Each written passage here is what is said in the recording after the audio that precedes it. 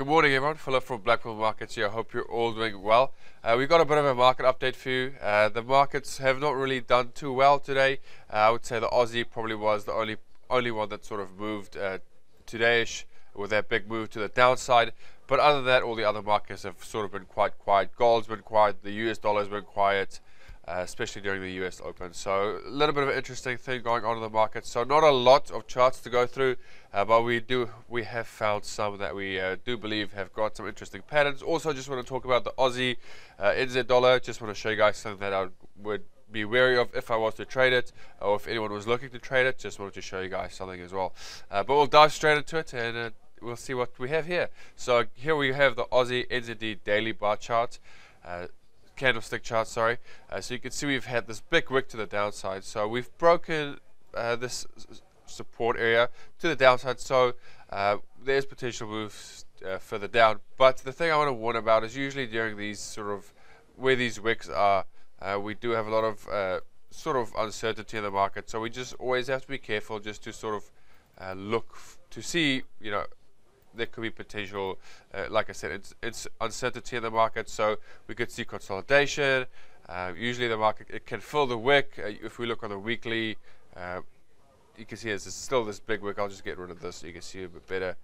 You can see this big wick. Let's have a look on the monthly. So we could potentially see this wick being filled.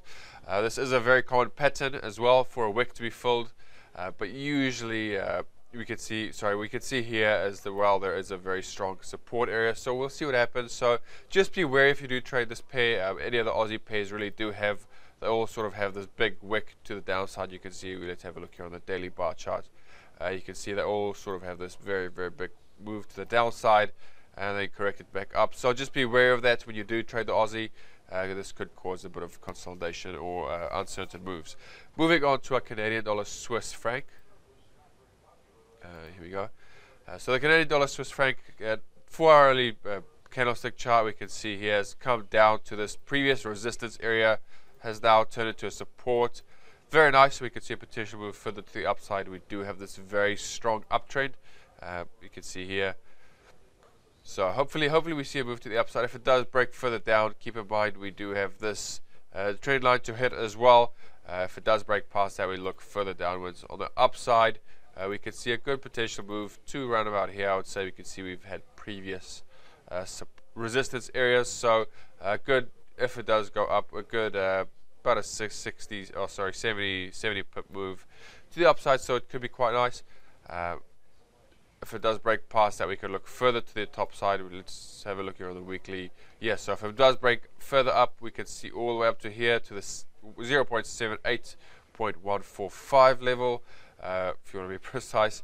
If we do break to the downside, there's not a lot of traffic to the downside, so we can look for these potential resistance areas. You can see here using these candlesticks and all these wicks as well.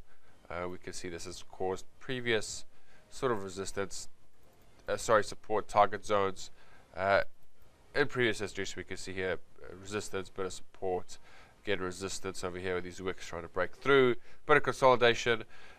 Bit of support here. So if it does break past further below this trend line over here, we can see a potential move further, about 100 pips as well, which could be quite nice. And then moving on to our GBP JPY. So quite nice short sweet video here. Again, we do have this very nice support. We are now hitting. This was, you can see even here during the market open, this is a 30-minute candlestick chart in case you guys haven't seen it. So we've had this market open. The market was really unsure of itself. It was actually a bit of a frustrating move. I've been watching it today, so it's a little bit, like I said, a little bit frustrating. You can see here it had sort of this false breakout we call a fake out move, so looking for a move to the upside. It came on for a retest, was great, created that candle, gave us a good move. But it's just sort of it came back down again using this as support, as a resistance, back down to the support for another retest of the zone.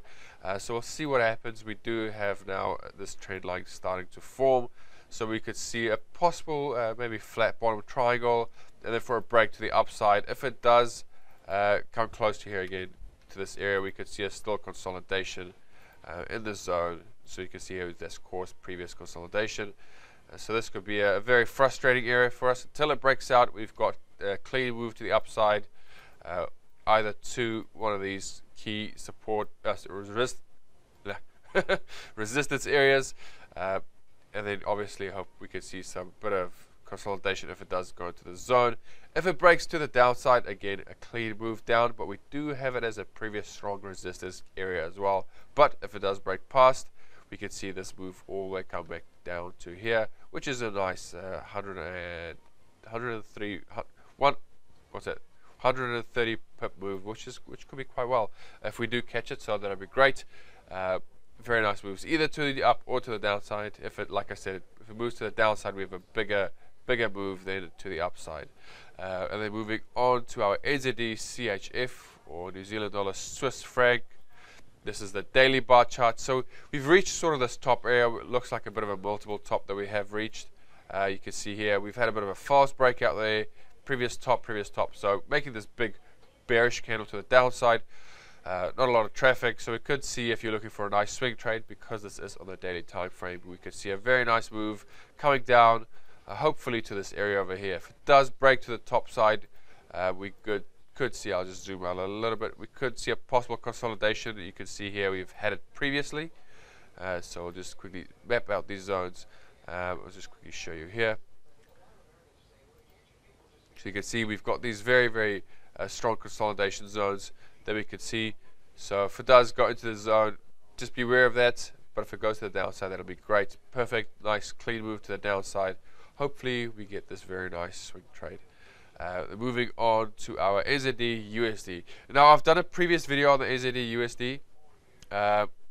On this Elliott wave, we've completely broken this down, which was a lot of people have actually quite liked this video. I've got some clients telling me about it as well. A lot of clients have started emailing me, talking about Elliott wave, asking some questions, which is great. I love it. That's the whole reason I'm here for. Love to discuss the markets. If you guys do want to get in touch with us, please do let us know, and I'll be more than happy to help you out. Give you some references on what good books to read if you want to get into Elliott wave. But for this analysis, we can see it has now retraced this key area over here. It looks like an ABC wave, pretty much textbook. You can see that C wave is 100% of the A wave. If you can't see that, let me just quickly show you with Fibonacci here. So I'll get our Fibonacci expansion, measure our A wave, measure our B wave. You can see it's just sort of short there. Very nice as well. I'll show you just what I'm talking about. So you can see almost on the dot 100% of that A wave, which is great within this channel as well. So perfect move. If it does break past, we'll have to see what else it is. Could be a possible double zigzag or something else. We'll see. But for the meantime, we could see it has. I can't see much of this this A wave over here. Maybe it could be a bit of a leading a diagonal.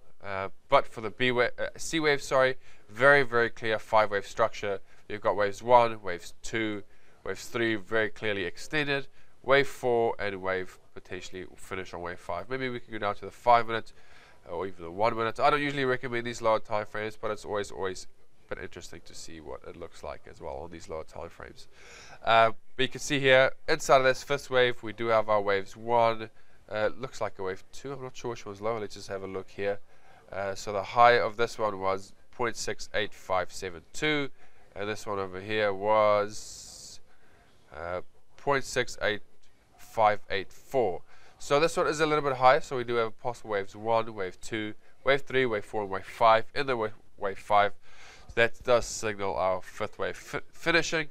We can't go any lower, unfortunately, so we can't see what this is, but we can almost make out 5 waves there. So could be finished with this wave to the downside, and we could potentially start this new uptrend. So or continue this uptrend. So we'll just put this here to signify our wave 2 being completed of our wave 3. So we're looking for, this is our start of wave 3 over here that we're looking at.